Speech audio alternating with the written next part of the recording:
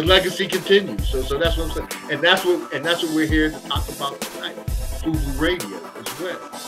Fredro Starr, he was doing New York Undercover, and he wound up coming to the house, grabbing some shirts, and he went out and said, you know what, I'm gonna shoot this on the show.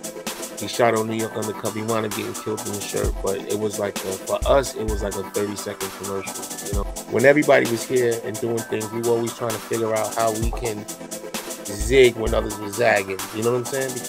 And when that third year came, we were so, you know, nervous, but at the same time, we was making the most money we ever made, you know, to date. That's when the whole 350 million thing came into part, because we started, you know, expanding. And now we're in 2020, so I got to see everything. I got to see it go from an 8-track to digital to streaming. You know what I'm saying? Like, it's crazy. Like, and the concept behind what we're doing with the radio station is kind of the same concept that we do with the clothing brand, because it's all about our community and giving back and building our people up. But once it got to the 90s and past there, you know, you can't really talk about hip hop without mentioning FUBU. And the hip hop player's wardrobe, you know, if you're out chilling, that was a staple.